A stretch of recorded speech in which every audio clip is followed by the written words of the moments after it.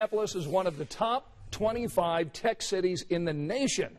Indy has seen a 23% increase in the number of people working in STEM occupations. We've got Andy Ober, who's the assistant managing editor of Inside Indiana Business, in studio today. Good to have you here, Andy. Good to be here. So let's talk about this Indy Tech Census. What is this? This was a brainchild of Matt Hunkler, who's a very well-known tech presence in Indianapolis and the CEO of Powder Keg, which is a networking platform for tech companies.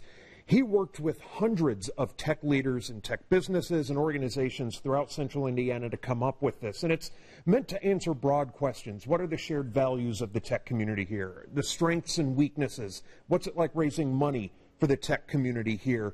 And they came up with some very interesting findings, which we'll go over on the show. And he also said the impact of this data will be felt well beyond central Indiana. We really just want to empower the entire state of Indiana with this information, because with information you can make better decisions. You can figure out how to ride this tech wave, benefit from it, even if you're not in the tech industry now. I mean, some of the other findings we saw was that the majority of tech employees make an average salary of more than $75,000, and the majority of respondents said they report 9 to 10 on a 10-point scale of job satisfaction. It's just a great industry to be in.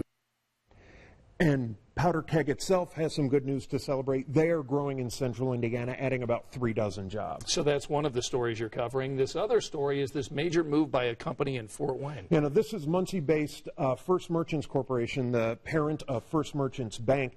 They are going to have a big presence in Skyline Tower in Fort Wayne, which is a $40 million development. And they're very excited about it. They say this is going to put us in the nerve center of the second largest city in the state.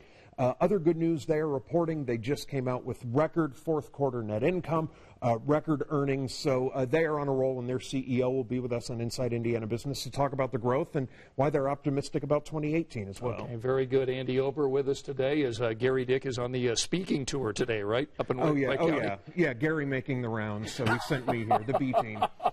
Very good. It's good to have you here. And, of course, you can watch Inside Indiana Business Sunday morning at 11 o'clock right here on Channel 13.